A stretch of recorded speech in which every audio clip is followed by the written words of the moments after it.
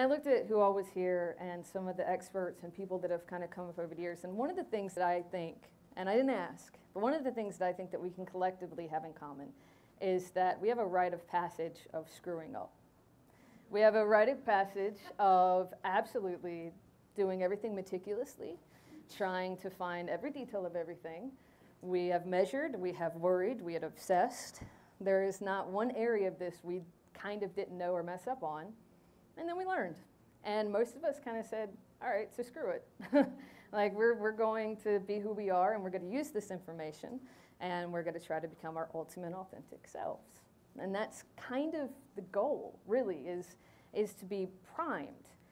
So with this information, I want you to understand that none of this is about trying to achieve a certain body. It's not about trying to achieve a certain kind of athletic goal or a nutritional goal or anything like that. It's not to become obsessive. It's not to use this to try to dial in, oh, if I eat a cold potato, or if I take a hot bath, or if I do something in a fasted state, or if I do something with injuries, and you'll see, I can get this super metabolic rate going and I can ultimately beat this. No, it's not going to help. That's the spoiler.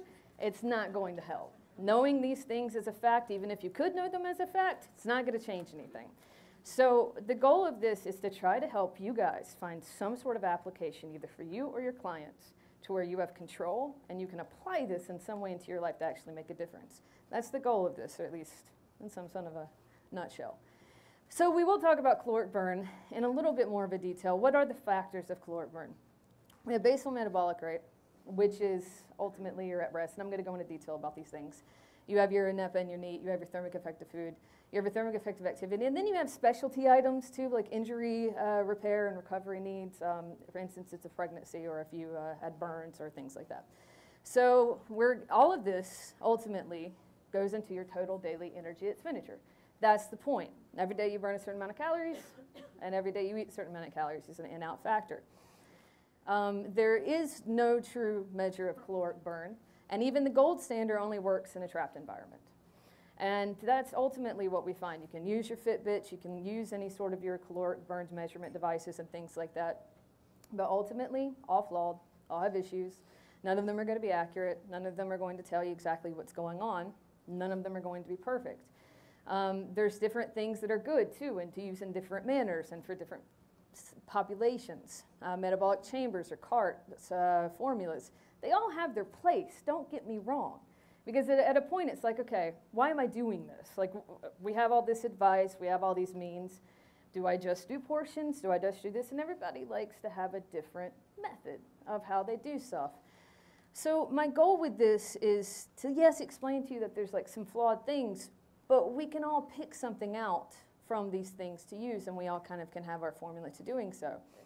But with metabolic carts or Fitbits or formulas, they're all going to have different results, and ultimately the research that's on it is still kind of new, especially for a lot of these activities, and they're old with a lot of formulas and things like that. So don't worry so much about the numbers, but we are going to talk about what you can do with those numbers and how you can find a way to apply it. So for your basal metabolic rate, this determines every function with your body at rest. And this is from hair growth to recovering from being sick or anything like that. This is what I call bed rest or coma, like if you're just laying there, but it's going to be different every day depending upon your health, your metabolic health, what you've eaten the day before or what you haven't eaten the day before will in some ways also determine your basal metabolic rate. Because even though we talk about TEF and we talk about the thermic effective food, when they're making these formulas and they're making these considerations, they also did keep in mind a certain level of digestive function and a certain level of alterations in heart rate, body temperature, and these kinds of things. Thyroid dysfunctions or anything like that, it's all going to affect it. A lot of people worry about their basal metabolic rate. They obsess over it and they do metabolic cart tests, or they do things to try to see what it is or how high they can get it.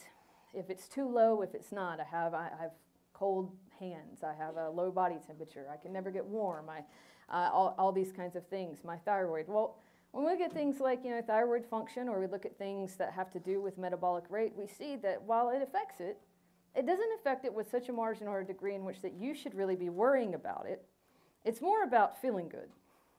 So don't worry about your thyroid because you want to have a higher metabolic rate.